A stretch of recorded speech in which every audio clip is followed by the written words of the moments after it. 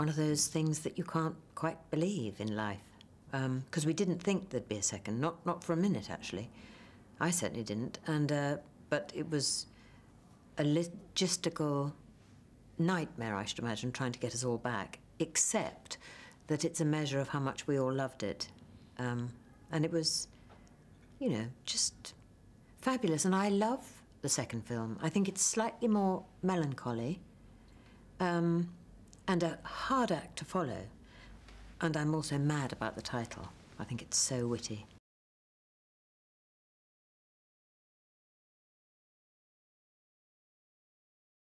I don't think she's changed that much, but I think she's slightly restless. She doesn't really know what she wants. She's still got a sense of humour, thank goodness. But she doesn't really know what's going to make her happy, I think. And great credit to John Madden, who, on the first day of filming, said, I think Madge is a little blue. And so it was a lovely, different shade to play her in. Not all the time, but she was just in a slight dilemma about her life.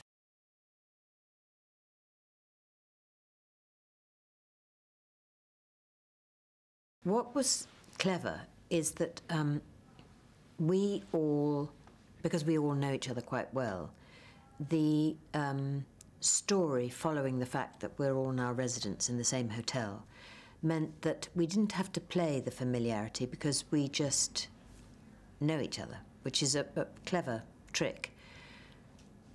Similarly, Richard Gere's character coming in and Tamsin Gregg's character coming in was sort of life reflected in the art, really. And so we all had a genuine, you know, moment of welcoming, which was very, very finely played, I think, and clever.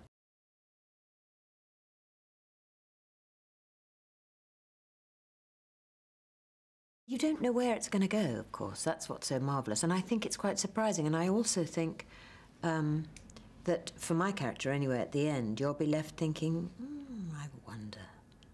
As Madge does, too. So it's not conclusive, the end. It's very, very clever, because you can all make up your own mind about what you think. But it takes you to wonderful places. It shows India at its sparkling best. And I don't think people would be disappointed. I thought it was quite wonderful when I saw it, and I'm extremely proud to be in it.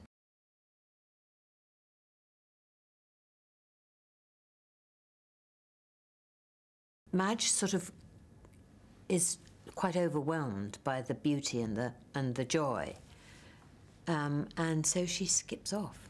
So it was rather a pity, actually, in a way, because I would love to have been part of the dancing, and I think it's magnificent and joyful, which is what this film is in spades.